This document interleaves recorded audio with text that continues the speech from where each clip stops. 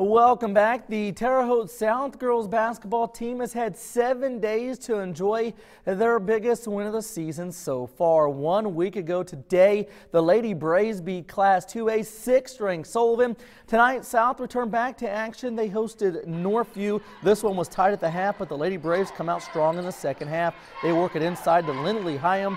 Great move by the 6'4" sophomore. South on the run now. The loose ball goes right to Emily Bell. Bell drills the jumper to extend the lead for South. A big second half helps the Lady Braves pick up the 17-point home win tonight.